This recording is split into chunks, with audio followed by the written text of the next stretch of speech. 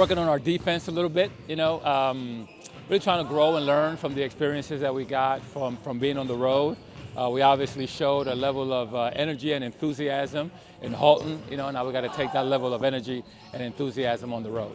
We had two very difficult games at home. Those were physical games against a very good team, and obviously we got to learn how to battle through, with some things mentally. So our guys that are coming off the bench, have to be really prepared to assist us in keeping the train moving when their number's called, and they're doing a great job of being energized on the bench and keeping us going. If we can get a little more production, for some of those areas, that'll be really good for us, and to get those guys some repetitions in games will be really beneficial for us down the line. Georgia State's got great guards. If you watch their games against Duke and Georgetown, those guys can really score the ball. They're lightning quick with the ball in their hands. They can shoot it. They play an unselfish brand of ball.